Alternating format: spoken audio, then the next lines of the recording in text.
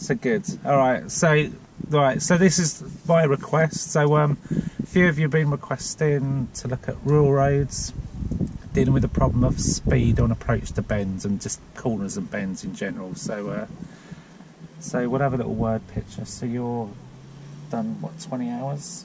Okay, 20 hours, yeah. You've done 20 hours, and we've identified a problem with your speeds on rural roads, particularly with corners and bends. Yeah, my last instructor said I had a problem with it.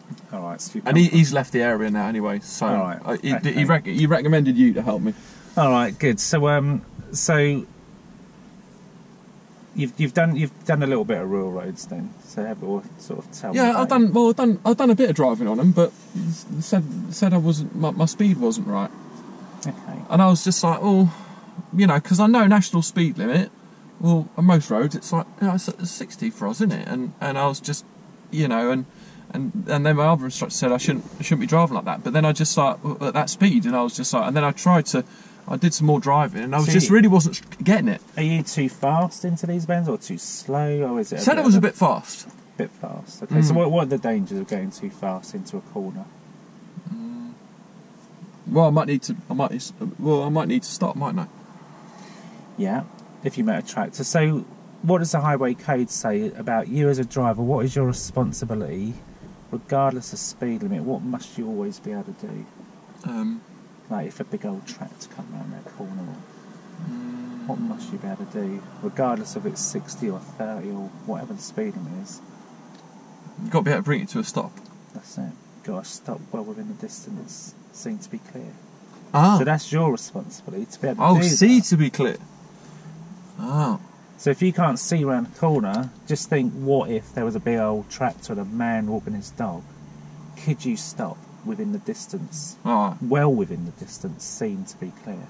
Right. So you can't see around bends, can you? Okay. No, sometimes you can. Sometimes you might, if it's like a low hedge or something, you might be able to see something coming, and then you might be able to see it, and then you can maybe adjust your speed a little bit more if you see that. So that hedge might interrupt your vision. There might be bits of the road that are missing where there could be a man walking his dog, do you think? Yeah, maybe. So if we can help you judge your speed on approach to bends, would that be a goal you'd like to achieve today? Get out to I reckon so, yeah. All right, well, we can definitely help you with that. So I'll show you some visual aids just to sort of show you what we're looking at. So there's a bird's eye view of a bend. Can you see that all right? Is it all right? Oh, yeah. So let's say you're the red car. So your vision, your view from your driver's seat would be like that. You'd see point A and point B, wouldn't you? That's the line of your sight. Yeah. You wouldn't see the orange car. No. So what that would actually look like in terms of you sitting in your car would be something like that. Right, yeah. Where the near side and the off side meet. And so we call that point the limit point, where those points meet. Does that make sense? Oh, that bit and that bit. Where it goes across. So you can't see the man with his dog and the tractor just round that corner, can you? No. You don't know he's there because your view's blocked by that hedge. Yeah. Yeah. So you must be able to stop within the distance. Right. Seen to be clear. So with your limit point, I want you to think of it when you're approaching a bend, think of it in 3 stages. So as you're driving towards your limit point, that bend is quite sharp. That limit point's going to be coming towards you, isn't it? You're going to be getting closer and closer to that limit point. Right. So at that point, you'll be braking and slowing down. Okay? Right. Then what's going to happen as you get closer to the bend, when you get up to where my finger is, what's going to happen to that view? What, is that going to move, is it? That's it, your view will start to open. Right. So that's the second stage of what you want to do, is match the speed of the limit point. So as the limit point starts rolling away from you, you're at a speed that you could stop within, and you just match and go round with it. Right. So you're just sort of lightly on the gas, just going round. Like as if you was in a 30 limit following a car doing 30. You're just lightly on the gas to keep up with it, aren't you? You're just keeping up. You're not speeding up, you're just matching it. You just match the limit point. Then what's going to happen as you get further around the bend to that view, when you sort of finish the bend? Well, if the bend stops, then it might that limit point will get further away, I suppose. That's it. So as your limit point starts running away from you, you can accelerate and go. So the limit point's always there, then, isn't it? It's always there. So you might get other examples of limit points, like, can you see that all right? Yeah. Like a hidden dip. So where would your limit point be on that road? Is it the beginning of the dip? It is. It's that the crest of the first hill, because you can't see what's down the dip. Yeah, So it's the furthest point of uninterrupted road surface. So if there's an overhanging bush or something blocking your view, then that bush becomes your limit point. It's this, because you can't assume, you can't think, well, there's nothing in that dip, or you know. Yeah. So that's your limit point. So going to deal with it in 3 stages. So if you're driving along and the limit point's coming towards you, what are you going to be doing? Slowing down. That's it. And then how you know you're at the correct speed for that bend? I've got to be able to stop. Got to be able to stop, and as the limit point starts to move away, you'll sort of match it. So stay right. So you just want to follow it and stay with it. So at that point you want an appropriate gear. So we're going to slow down. Right. As the limit point's coming towards you, you're braking. Yeah. Then as you get closer to the bend and the limit point just starts to roll away from you, pick an appropriate gear and just go with it. Just match it round the corner. And then the last point, when the limit point's running off, what can you do then? Speed up. Speed up. That's it. And then we won't hold up cars that are coming around behind us. We can just get away from the danger. Okay. Any questions with that? I don't think so, no. Do you want to give it a go? Yeah.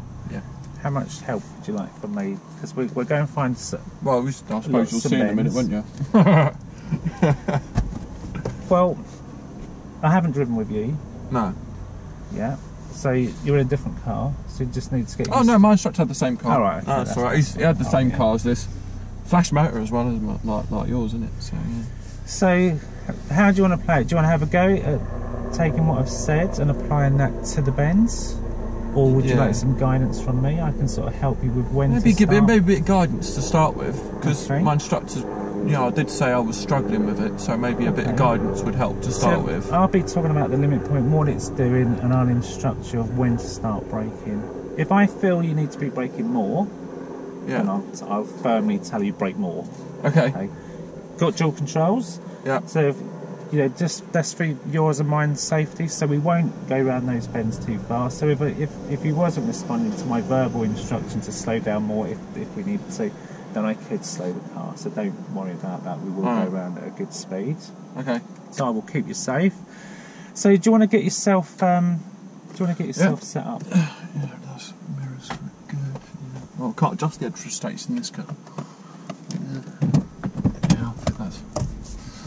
Yeah, I'm happy with that. Yeah. How's your clutch pedal feeling? How should that feel when you adjust your seat? Should be able to get it down without having too much of a bend in my knee. Feel alright? Feels alright. Do you think I should be a bit closer? I can't tell you that. How does it feel? It feels alright to me. Yeah, as long as you're feeling control. If you get driving today and it doesn't feel comfortable, let me know. We'll pull up. I've got to get it adjusted. Okay. How should you adjust your seating? Relation to the distance from the steering wheel, how do you check that? Should be able to get the heels of my palm on the top. Can you do that? So it's a bit far away. Like quite stretch it. Because that would be quite important. If you think you're going around corners today, if you're like that and you're getting into a bend and you need to do more, what would you have to do with your weight? What would you have to do with your body? I might have to lean forwards. I might bring it a bit closer then now. That's it. If you're going around a corner, you get centrifugal force pulling you back into your seat, so that'll be really important that you make sure that you can do that. Maybe my instructor didn't realise that. I was just set it up like this normally, but... What routine are you using when you do your cockpit drill? DVSA. So just remind me, what's it all stand for? Doors, seat belt, steering wheel, mirrors. Good, so yeah, let's get your seat sorted out. Yeah. In fact, I've moved it a bit further forward. I think that's a bit better.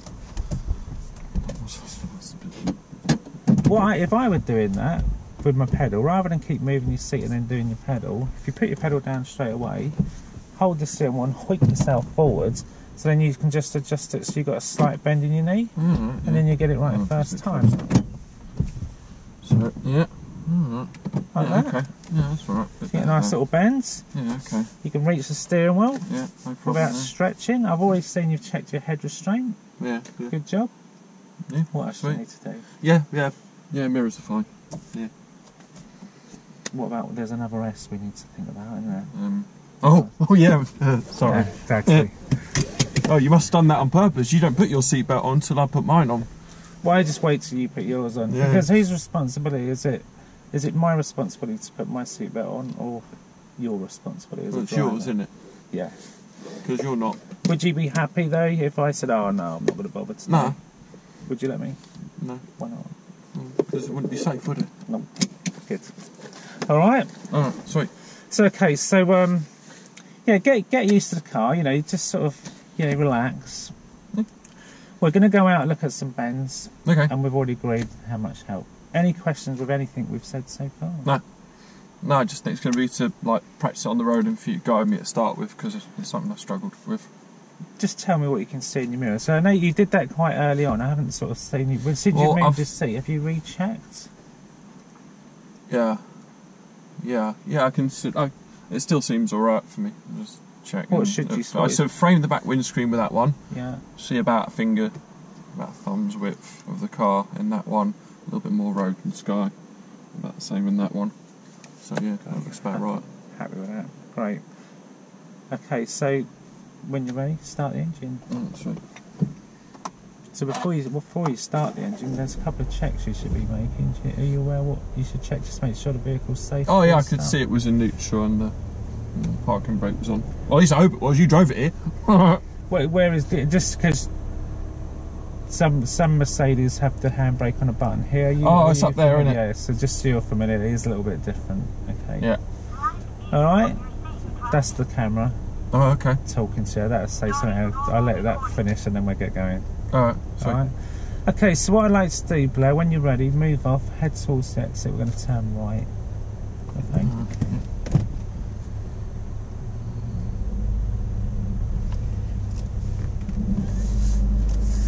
Good.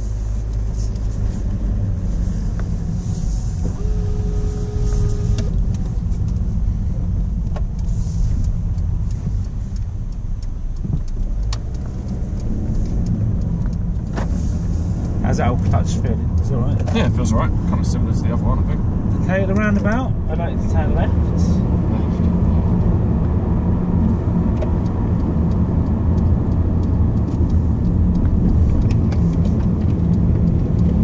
So as we enter our rural road, what's the speed limit on this road?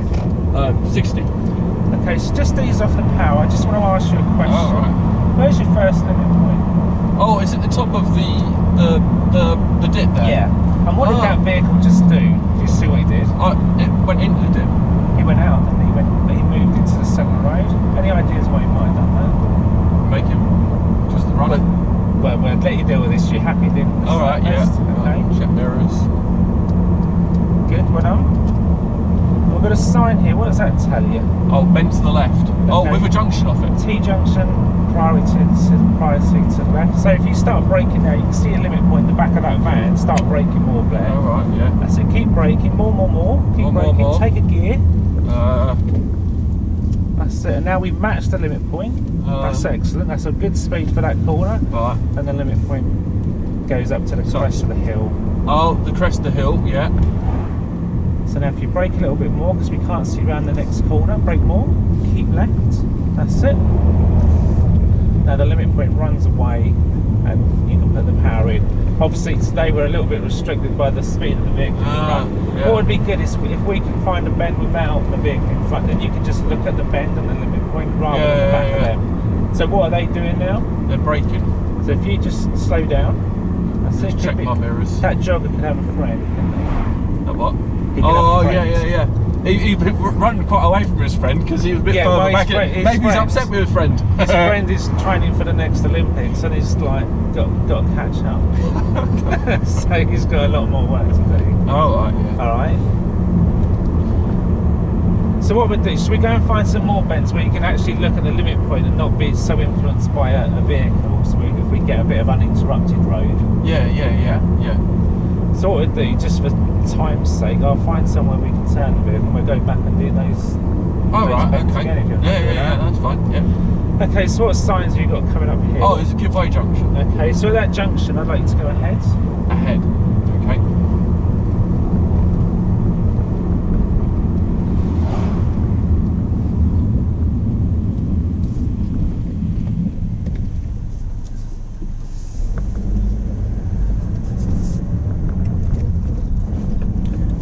follow the road to the left here, okay? Alright.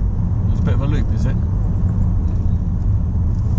And then take the next right. Oh.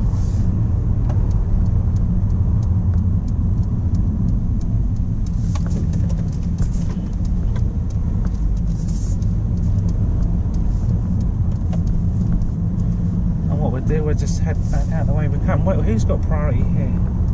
No one's got priority. Good. Is that because there's no road markings? Yeah. Yeah. So we're going to go ahead here. Oh. So in fact, if you just come to a stop at this one, just because I want to Stop. just ask you something, just stop for a second, just pop your handbrake on, just knock it out of gear, just for a sec. So that that junction, your observations need to be looking a bit earlier there. Oh. As we come up to that, that's why I asked you the question about who's got priority. Oh. I'd be looking a lot earlier there. Oh, looking over to my right a bit. Because what if there was a car coming from your right? What would you have needed to? Oh yeah, I know. So might come out of a driveway, mightn't they? Yeah, might have to stop, wouldn't I? Yeah. Well, I might have had to stop because there's no priorities, is there? So we'd have to like figure it out, wouldn't we? That's it. You'd make eye contact. You'd stop. You'd see what each other's going to do. Because as you say, no one's got priority. So that's why I just jumped in there because I wanted you to look a bit earlier. Oh, all right. Yeah. So now what I want you to do is make eye contact with that man in the. I think he's waiting for me. He's got his dodder there. If it's safe, proceed. But just keep an eye on what he's going to do. And if you just give him a little thank you. If he makes eye contact, yeah, he's looking at his dog. So okay. So we're going to go back and do these bends and the limit points. All right. Thankfully now we've got an uninterrupted view of the road without. Something might come out of that driveway. Might do. Then it'd be interrupted. So do you want to have a go at this and try that yourself? Yeah. Or do you want a little bit of help from me? Well, maybe just give me another talk through just to be sure. Alright. Well, I'd like to give you a little bit more responsibility. So if I ask you questions and then you can respond. Yeah. Okay, so what's your limit point doing now? Well, it's there and that's far ahead. What do you need to do? If it's coming towards you, what do you need to do? That's it. Slow down. And who are you going to meet around this corner? That car. And who else? Who did we see earlier? The runner. Yes, He might have gone that way though. So slow down, slow down, yeah. Keep left. Yeah. So a vehicle might be overtaking the runner on this corner, couldn't it? Oh, yeah, That's why I want you to always think of what if, the what ifs. So here, what's your limit point doing? It's running. It's going So away. what do you need to do? You brake? Check my mirrors and bring my brakes in. That's it. Could you stop within the distance scene to be clear? Yeah. We'll probably take no gear, so, I think. So that's what we want to plan that gearing. Oh. What's the problem with trying to change gear on a bend? Don't answer, we're just focused on this. Sorry. So get your speed down for the bend. Slow down, slow, more. Need to use the brake. And now off the brake. So you don't want to be braking on the bends. Do you know why we don't brake on the bends? Well, I should have done the braking before the bend, so I can then accelerate round the bend, does it? It's all for stability on the bends. Yeah. So if you're braking on the bend, you're shifting the weight to the outside of the bend. You want to have it all done in a straight line, so you can go around smoothly with a little bit of gas, a little bit of acceleration. So what's happening with your limit point here? Well, that's the first ridge, isn't it? On that. Could you stop within the distance? Yeah. So we can accelerate. Good mirrors, well done. So should we just try that again? Yeah. Have a little go at that? Yeah, still on. So at the roundabout, what I'd like you to do is use the roundabout to turn around and head back the way we just come. Okay, yeah, no problem. Just slow down a bit more here on approach. Oh, that's too fast. Oh, sorry. Was it too fast? It was too fast. Oh. I'd have been a lot slower there. Oh. Be prepared to stop. Oh. So think of it just like your bend, what we've been talking about. You've got to think, what if? So we've got a pedestrian, she could have just been stepping out as you were coming up too fast. Oh. A little bit of road surface uneven, or loose road surface skids. Oh, yeah. Okay, so let's have a look at these limit points. What's going on behind? Nothing. What's your limit point doing? It's going away, so I can speed accelerate. up. That's it, so now you can get a nice bit of acceleration. Now your view disappears, so just lift off. And now we're coming back Before on. you speed up, what you do? Check mirrors. That's it. So eyes on full beam, we're going to get your speed and gear off before the bend. So there it is, start braking. Okay. Firm up your brakes, keep braking, more, keep braking, clutch down, select appropriate gear, I'll go with seconds. Okay. Off your brakes, clutch up. There, car's balance, hands, and just light gas and follow the limit point. Beautiful. Yeah, Nice. So how did that feel? Oh, I felt a bit more under control. Try it on this one. Okay. Okay, so you've gone up a gear, so Good, so we're going to brake and get the gear down before the bend. Okay. Like that, and then you've got your hands on the steering wheel, steering control. Accelerate around. Beautiful, excellent. That's it, you're good. What's going on behind? Nothing. If you position slightly wider here, there, just to open up your view. Oh yeah. Just think there's a jogger on this bend, or a big puddle, or a pothole. Yeah. Because then you'll see him a little bit earlier, wouldn't you? Yeah. Oh yeah. So for a left bend, you can position slightly wider just to open up your view, and for a right bend, you can tuck it in and see a little bit more round. Just gives you a little bit more vision for those corners.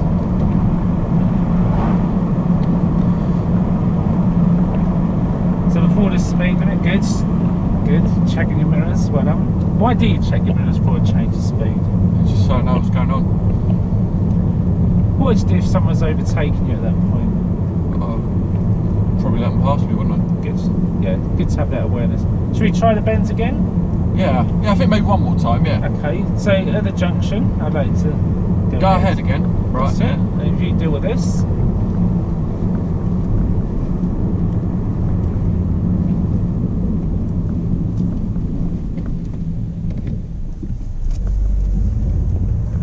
And we're back to our unmarked junction. So we'll do what we did before, we'll follow it to the left. Oh, you're going to watch me on this unmarked junction, aren't you? Gonna watch you. Uh-huh. That's it. So if you can take the next road on the right, Yeah. and then we'll have another look at it. We'll do it with good observations, good forwards observations. Just ease off, slow down a little bit. Oh, right. Okay.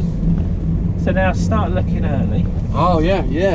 Oh, that's That's a better. bit better, isn't it? That's a lot better. Lovely. yeah. Well done. Good. So we're going to go ahead at the junction. Check those mirrors again. So I'll let you deal with this. Oh, cyclists, are they going to be fun? Ah. And while you're waiting, is it worth just popping the handbrake on? Oh, yeah, sorry. Yeah. That's it, yeah. What's the benefit of just popping your handbrake on there, do you know? Well, it's easier for me to move off, and I won't roll backwards, will I? Let's deal with these cyclists. Are you happy dealing with them? Yeah, I think so. How much clearance are you going to leave? Metre and a half. Very good. Or at least a metre and a half. Oh, right, yeah. At least. More if you've got it to spare. Well, no. Oh, it's a minimum, isn't it? Yeah. Metre and a half, isn't it? Okay, so let's just have a look at these limit points. Do you want to try this more on your own, Yeah. more independently? Okay, so think about your speed and the limit point. Think about your gear before the bends. Okay. So we'll avoid no braking. Is that a bit late there? A little bit. Oh, So try and work this one out. So take some speed off before. Do I need to change your gear there? No. No. How does the car feel? Feels alright. Feels Got a alright. bit of acceleration. Okay. Oh no, this is the one you got me out before. This is it. So get everything done before it. Yeah, so slow down. I took second gear last time, so I'll take second gear this time. And come off That's that it. splurch. Very and good. then a little bit of Brake more, brake a more, little brake bit more. more braking. So there, I think you need a little bit more speed off there. Just think if you met the guy walking his dog and the bikes, you'd have to reapply that brake. So we'll work on that. Brake here, brake. Leave it in gear, brake. This is where the gear would go. Then off the brakes, this is where the clutch would come up, and that's where you just lightly put on the power to match the limit. Okay. So that's like on the bend, you're stage 2, you're just matching the limit point. Stage 3, your mirrors are away. So that last one there, when I went under the bridge, I was just still a little bit fast. But I had the gear, didn't I? Well, you let go of your brake, so we added a bit of speed because of the hill, didn't we? Oh, it was going. Yeah, it was going downwards, wasn't it? So we need to counteract. We need to think about the hill and hold the brake until we're at the bend. Just so we don't have to reapply the brake. Oh, okay, yeah. Do you want to try again? No, I think I got that now. Alright, at the roundabout, turn right. Oh yeah, there's that change of speed limit sign, wasn't there? Think about the woman. So that's a better speed, isn't it? Yeah. Got to be able to stop, haven't we? Yeah. In the distance, I can see to be clear. Well within the distance. Well within the distance. And that means not locking up your front wheels to do it. Oh, right. Okay, Yeah. so if you can take the next left, we'll head back into the car. Oh, right, yeah. Think about the system here. Brake here. Yeah. Get your gear. Oh, yeah. Clutch up, off brake. turn it just like the bends. Yeah, yeah, yeah. That's how you want to do it. Oh, yeah. Get it all done before.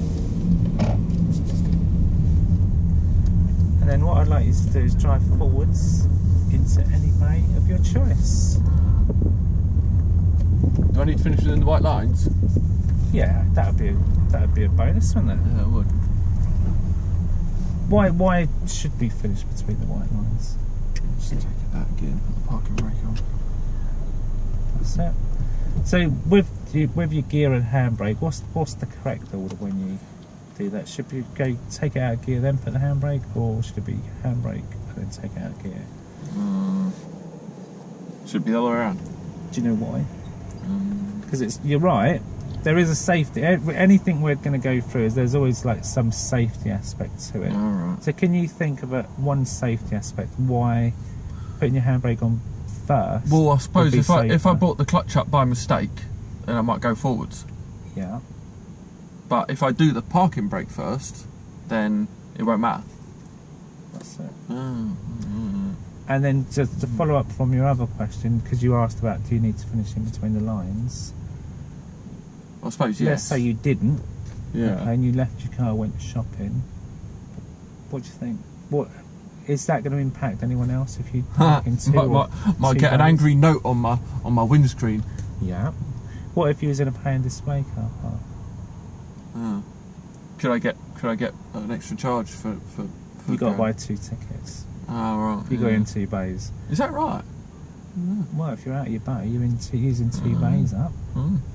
It's like people long distance passengers, fly long haul business people, flyers. What do you call them? Passengers on aeroplanes. Oh, right. They might buy 3 seats so they can lay across the middle, but they buy 3 seats. I don't want to pay for 2 car parking spaces. Exactly. So yeah. And if someone parked next to you and you're a bit tight and they park because the car park gets busy, how are you getting back in your car? If I'm too close, I might go out of the boot. Yeah, exactly. So yeah, so just everything, like, you ask good questions. Everything you're asking, just think, if there's a safety reason or how it benefits someone else, how it convenience or inconvenience someone else, then start analysing those sort of things, because you'll often come up with the answer yourself as to why do we do the things we do. Why do people do what they do? Well, I saw that speed limit sign. I didn't see that on the way up here. So because that speed limit changes just before you get to that roundabout, doesn't it? That's it. So even if the speed limit hadn't have changed, let's say it was still a national speed limit beyond the roundabout, would you have still gone in at that speed? No, I'd still have to slow down, wouldn't I? Yeah, because we saw the lady, didn't we? Yeah, it was that later on. Now, if she'd roundabout. stepped out, could you have stopped? Do you reckon? Have you done an emergency stop before? Yeah. Well, I did it once before. So do you want to be doing emergency stops when someone stops? No. Yeah, so if you're slow on approach, you're anticipating that. Yeah. You've got a bit of wiggle room, so you're not locking up your front wheels. Okay. You're not throwing your passengers through the windscreen and all of that. It's just as a passenger, it's a bit unnerving when you come in fast those corners. Yeah. So have you got any questions about what we've covered so far? Right, I'll wrap it up.